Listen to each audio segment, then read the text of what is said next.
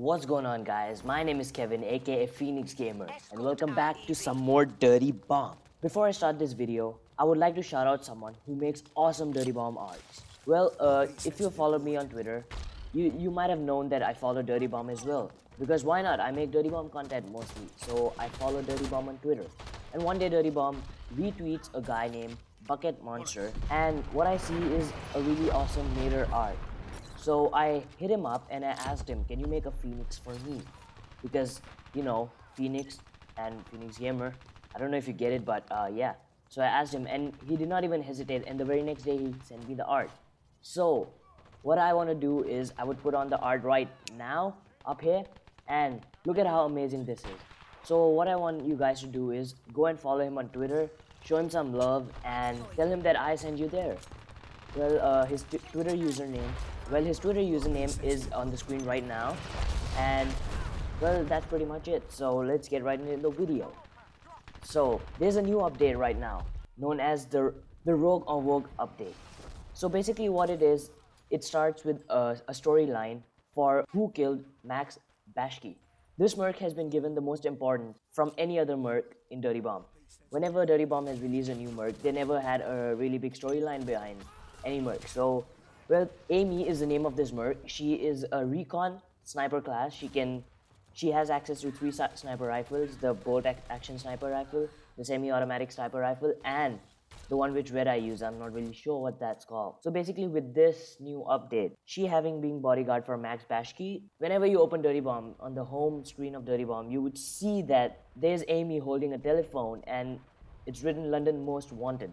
Week 1 of 5, week 2 of 5, whenever you're watching this.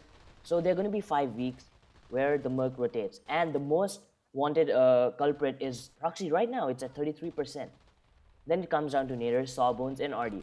These 3 are, I think, on merc rotation. So only the mercs which are on merc rotations are going to be on the most wanted list. And the most played merc, the 4th merc, right, is going to be on the top. Well, there's a new currency in this game as well, known as cycles.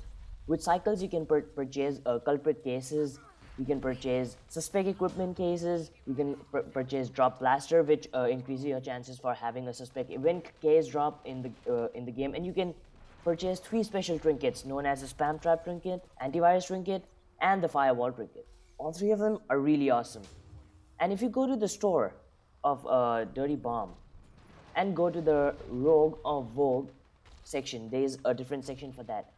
There is the Skull Sprinter trinket. It costs $5, but it looks really awesome, especially on Cobalt guns. And the new merc costs $15 or 50,000 credits. Well, I don't have the new merc yet, but I'm gonna grind really hard in Dirty Bomb and keep 50,000 credits as fast as possible so I can make a new video for you guys. I'm really hyped for this merc and I really want to play her. If you have seen bigger Dirty Bomb YouTubers, they have already had first impressions on her. And some of them say that it could be the most OP merc, so they might have to debuff this merc as well. So I hope you enjoyed this video, and if you did, make sure to leave a like down below. And don't forget to subscribe if you're new to my channel. Thank you for watching this video, and I'll see you guys in the next one. Peace. Repair it.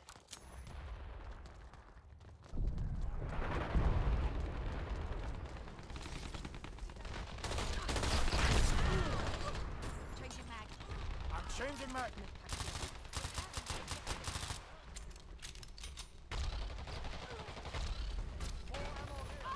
EV repair.